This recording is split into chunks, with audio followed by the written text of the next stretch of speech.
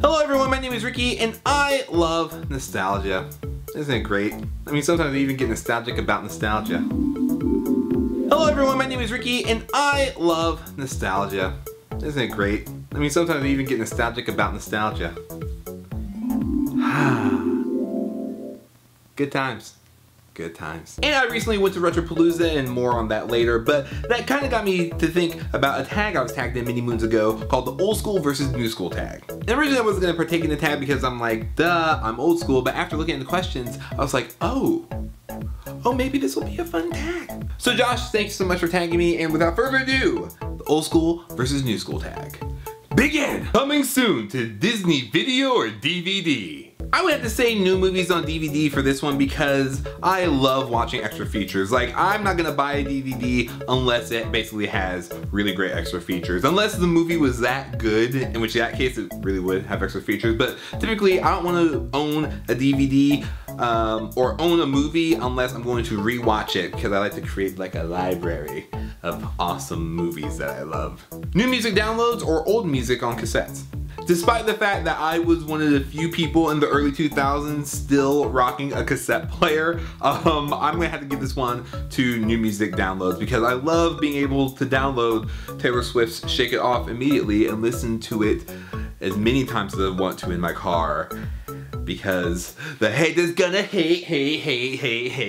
New video games at home or retro video games at arcades. This is an easy one, hands down, arcade games. I love going to the arcade, especially when I would go to the arcade at the movie theater and play DDR. Plus I've seen a lot of console games be turned into arcade games because I think that just playing in an arcade or on an arcade cabinet is just, it's the right way. I feel like it's the right experience for me at least. One Saturday morning, hands down 90s cartoons on Saturday morning. 90s cartoons were just so special, and there were so many different great TV shows. I mean, we had the Weird Al show, we had the Animaniacs, we had all of the things that Warner Brothers and Spielberg made. We had Batman the Animated Series, just the quality and the fun and just, yes, Saturday morning, 90s cartoons any day of the week. But for the sake of this question, Saturday! Chat for hours by text or talk for hours on the phone. I'm actually one of the few people I know who actually like talking on the phone. I just like talking to people because texting, you can infer things and it's fine and I get it, but I always prefer talking on the phone. So this one goes up to talking, old school. Whatever happened to predictability? The milkman, the pinboy, evening TV. As a kid, my parents were subscribed to the Houston Chronicle. Houston people, shout out. Anytime my parents got the newspaper, I would always go for the comics. So basically, that's how I've treated newspapers my entire life. So I would probably have to say online because I read a lot of webcomics, and webcomics are just top-notch webcomics. You're doing it right. So I'd say that, online. Motion control sport games or going outside to play sports. I hardly sports as it is, so if I'm able to play sports with air conditioning, I'm gonna choose that option. So this one goes to the sports games on the game console. So that's old school versus new school tag. Technically, since I answered more things new school than old school, I'm technically new school, but I'm old school in my heart.